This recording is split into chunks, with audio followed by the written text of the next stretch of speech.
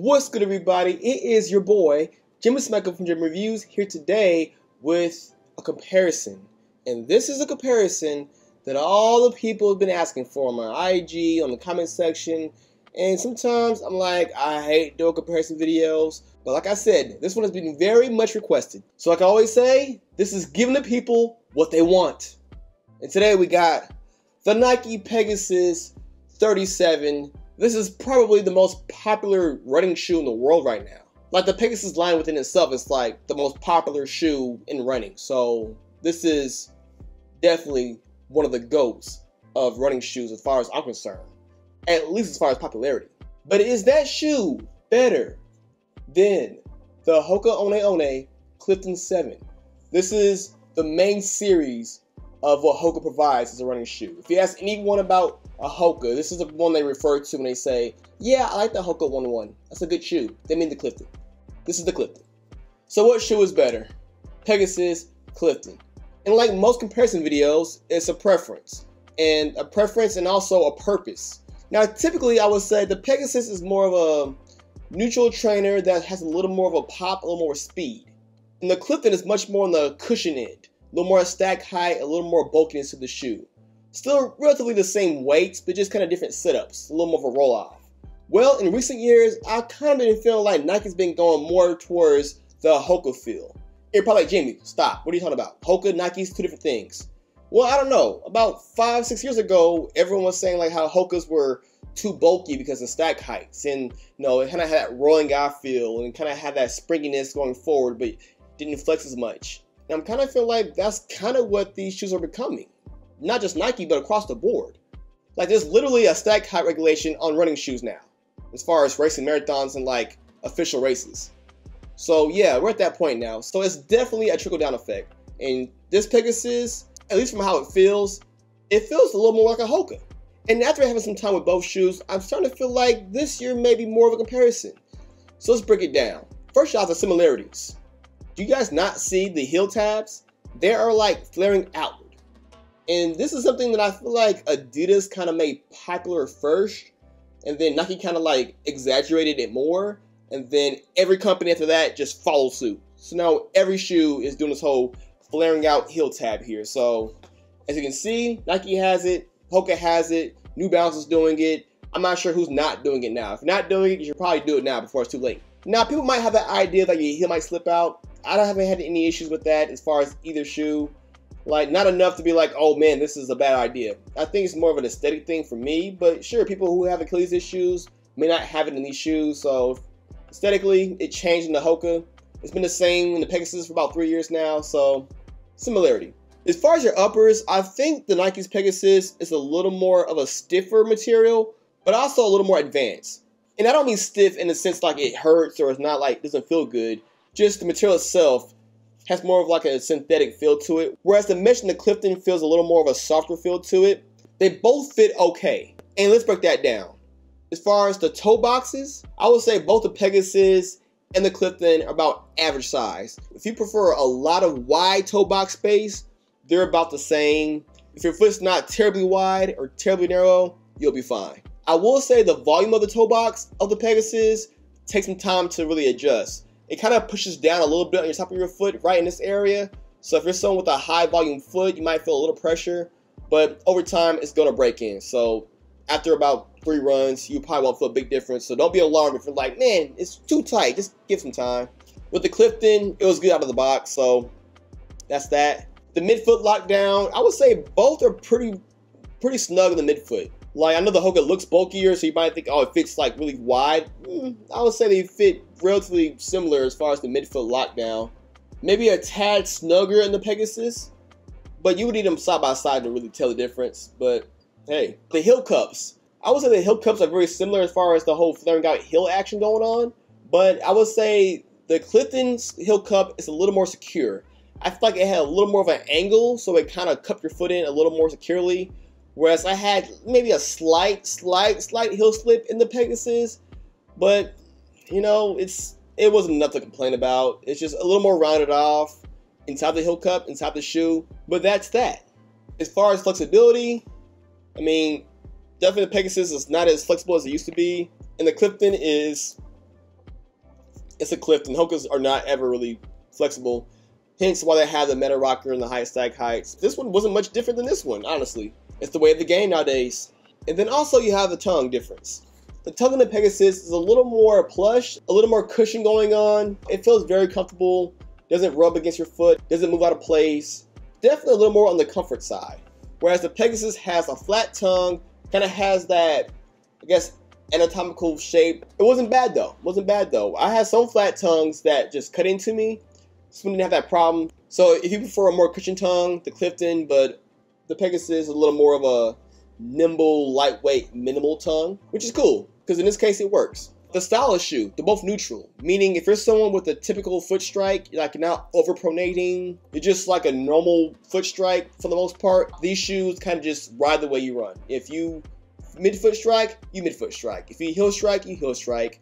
I've had some people tell me that Hokas are meant for heel strikers, that's why it's so thick. So they don't wear Hokas because, you know, they mid-foot strike, but then they'll wear a Nike Pegasus that clearly has like an edge to it with a pretty steep heel and a higher drop, which this one has a lower drop. So I'm not sure about the whole mid-foot, forefoot thing. I think the way you run is the way you run. If your shoe's between 4 and 10 millimeters, I think you're gonna land the way you land. But that's just my opinion, not a fact. Just how I feel. Cushioning wise, you have more cushion for the push and the pace in the Pegasus than ever before. We now have full react in the midsole. We don't have the Cushlon. And we also have a bigger size Zoom bag in the forefoot. And people are very into the whole like Zoom bag. It's bigger, it's twice the size, it's 20 PSI and 15 in the women's, and that's all great and dandy, but how does it feel? To me, it feels good. But it definitely adds a lot more cushion, a lot more bulk to the shoe as far as the ride of the shoe, compared to the previous version. But I would still say that compared to the Hoka Clifton 7, I still feel that the Clifton 7 is a bulkier shoe as far as how it feels. But I also feel that was the purpose of this shoe. And as far as a more responsive speed shoe to a very clunky cushion shoe, I feel like the last year's Pegasus was like right in the middle towards the speed side. And this Clifton is a little bit closer to what the Hoka is. So I won't quite say it's a Hoka, but it's definitely more a Hoka-esque, if that makes sense. Probably doesn't make sense, but that's okay. Now on the outsole, both shoes have some rubber, but it's a no-brainer here. When it comes to rubber, the Nike Pegasus is giving you a lot more. Like on the lateral side, you have the rubber on the side here. It kind of helps the transition with the way it's cut out with the flex grooves here. Definitely more rubber on the medial side all the way through the bag, gives the shoe a little more structure. The Hokas, they're just known for being exposed outsoles. You do get more rubber on this than you do on shoes like the Rincon, but as far as Hokas, they're kind of known for being exposed, but that's what keeps the shoe so light. So you might say, man, this shoe is so much bigger, it must weigh a lot more. Well, it really doesn't, but that's also because the lack of rubber. So you get more cushion, but you lose some rubber. Does it change the durability of the shoe? For me, it's more aesthetics. It gets rubbed down pretty easily, but you know, it still works the same. It just won't look as pretty. These are pretty. And as far as looks, if you're like, no, I want a shoe that I can like look good in and still run, Pegasus. The Clifton looks a lot better than it used to be, but unless you're going for that more Hoka look, which some people are nowadays. I mean, people are like wearing Hokas for style for some reason. I didn't think it would ever happen, but people do. My preference is the Pegasus as far as looks, but you know, this is not a bad looking shoe. Maybe like 5 years ago, I don't know. But this here's a good look. Now, what would I use each shoe for? Both of these will be considered for me daily trainers with a little more cushion. If you're a marathon training, if you're someone who wants one shoe and you're like, I just want one shoe that can do it all, these shoes will get you, for the most part, everything you need. Now, if you're someone who's like, man, I do tempo days, and I have long runs and recovery runs, and I have speed days, I would say then these will probably fit more so in like your daily training, your medium paced out runs. You're not going super up tempo or anything crazy. You're not doing mile repeats or anything like that. This is more so like, hey, I got an 8-mile run and I want to feel protected. Cool. So as far as impact protection, these shoes are top notch. I would give the nod a little more towards the Hoka Clifton than the Pegasus, but like I said, this is a little more speed in this one, a little more cushion in this one, but they're like side by side. Now, if I had to pick one shoe and one shoe only, because people are going to ask, which one's better? You get no other shoes, one shoe, that's it, no other brands, pick one. I would say the Pegasus is still probably the more versatile option. It is more cushion than it used to be, but I feel like you can get a little more speed out of this one compared to the Clifton. And if you're already used to a traditional shoe, this is pretty much a traditional style shoe. Whereas the Hoka is going to feel a little different. The Hoka is going to have a little more of that rocker feel, a little more of that cushion feel, and a little more of that quote Hoka feel. That's what a Hoka is. Now, if you're someone who does not like the way a Hoka feels at all, then it's clear as day. Go with the Pegasus. This isn't going to change any thoughts you had on Hoka. This is more of what a Hoka is, just refined. Now, if you're someone who's like, I don't want a high drop shoe, I want something that's meant for, something I can recover in, something for long runs, for medium paced out runs, then this is not a bad option. Now, I just said if I had to pick one shoe and that's it, and I only use one shoe, I'll pick this one. But if you give me the option to have multiple shoes, let's say a speed trainer, a medium cushion trainer, and a more cushion trainer, then I would probably put this somewhere between my medium trainer and my cushion trainer over the Pegasus. The Clifton 7 is a little more niche, but that's also a good thing if you have the option to have multiple shoes. For the purpose of being a more cushioned daily trainer, it's more my preference for that purpose. But if it's an all-around purpose and I got one shoe and that's it, I don't want any more shoes and I gotta pick one, then this is gonna be a more versatile option.